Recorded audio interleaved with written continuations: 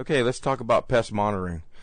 Just like in the inspection process, you need to have a good mirror, a good flashlight, and these little extension mirrors work really well for getting in tight places and up behind things.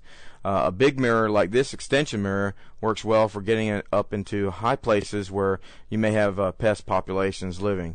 It just helps you be able to look in different places. This mirror also works really well for underneath things, underneath pieces of equipment or underneath counter edges, cabinets like we're looking here up underneath the bottom edge of the cabinets to look for pest signs. Also, you need monitors.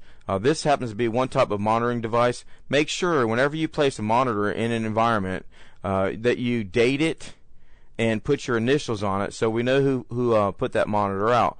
It also helps you if you have a little map to where you can identify where your monitors were, just in case they get swept away or moved.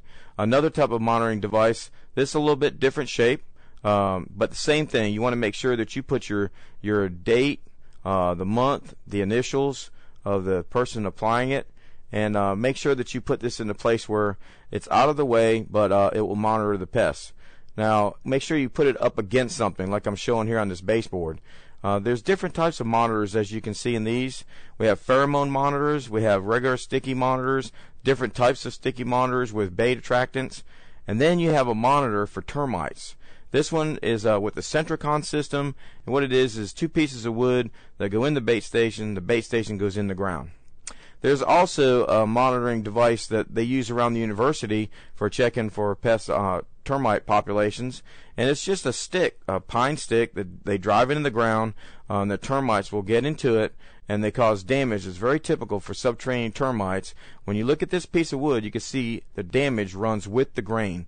Subterranean termites always eat within the grain the length of the pieces of wood, and you just see they've done quite a number on this piece of wood.